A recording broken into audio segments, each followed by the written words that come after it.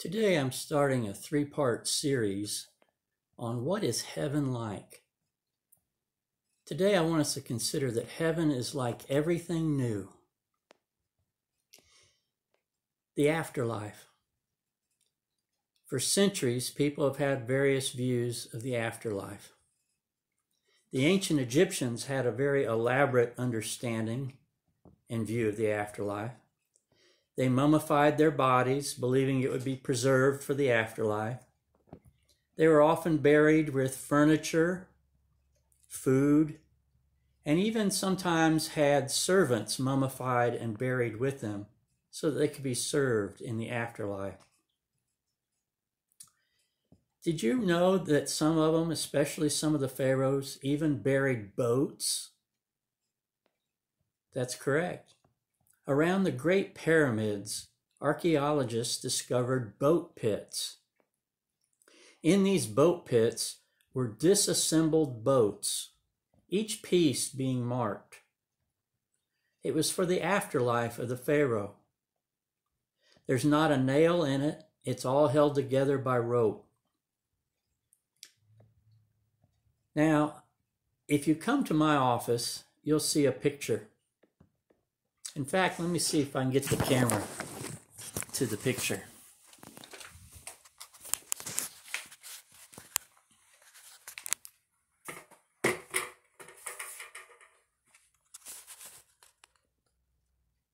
This is the Great Pyramid boat, the boat of Cheops, all made of wood. The couple you see on the left happens to be my parents when we took a trip to Egypt. It's about 150 feet long. This boat dates to about 2,500 years BC, the oldest known boat ever discovered. That dates to approximately 400 years, even before Abraham. The Greeks also had a very elaborate understanding of the afterlife, and so did many other ancient cultures. But I want us to consider, when we think of the afterlife, of what is heaven like. For the Christian, the Bible gives a very different picture of the afterlife, and it describes what heaven will be like for those who are blessed of God to have eternal life. I'm going to read from Revelation chapter 21, verses 1 through 7. This is a New International Version. Then I saw a new heaven and a new earth. For the first heaven and the first earth had passed away, and there was no longer any sea. I saw the holy city, the new Jerusalem, coming down out of heaven from God, prepared as a bride beautifully dressed for her husband.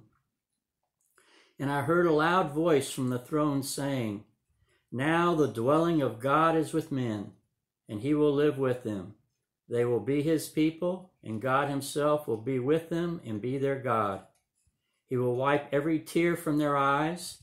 There will be no more death or mourning or crying or pain, for the old order of things has passed away."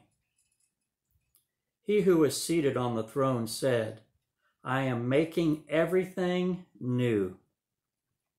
Then he said, "Write this down, for these are words trustworthy and true." He said to me, "It is done. I am the Alpha and the Omega, the beginning and the end. To him who is thirsty, I will give to drink without cost from the spring of the water of life. He who overcomes will inherit all this, and I will be his God, and he will be my son." Revelation promises that nothing's going to be the same. There's going to be a lot of new things. A new body, a new Jerusalem, a new experience in life in the presence of God. He even speaks of a new bride. And in verse 5, he says, "I'm making everything new." Now, most of us today don't construct elaborate tombs and put our furniture in them or bury food with us. And a mummified body will be of no use for us, as we will be given a new and glorified body. Paul tells us about this in 1 Corinthians 15. I'd like to turn there for a moment. 1 Corinthians 15, verses 50 to 57.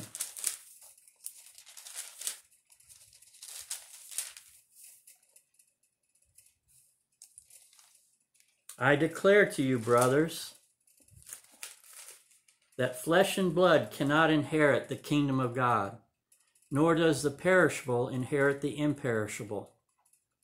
Listen, I tell you a mystery. We will not all sleep, but we will all be changed in a flash, in the twinkling of an eye, at the last trumpet. For the trumpet will sound, the dead will be raised imperishable, and we will be changed. For the perishable must clothe itself with the imperishable, and the mortal with immortality. When the perishable has been clothed with the imperishable, and the mortal with immortality, then the saying that is written will come true. Death has been swallowed up in victory. Where, O death, is your victory? Where, O death, is your sting?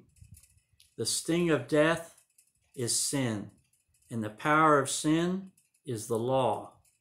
But thanks be to God, he gives us the victory through our Lord Jesus Christ. All things will be made new. We will have a new glorified body. We will have a new life in the presence of God himself. To do so, however, you must first have a new spiritual life here on earth. And that can be yours if you believe that God exists.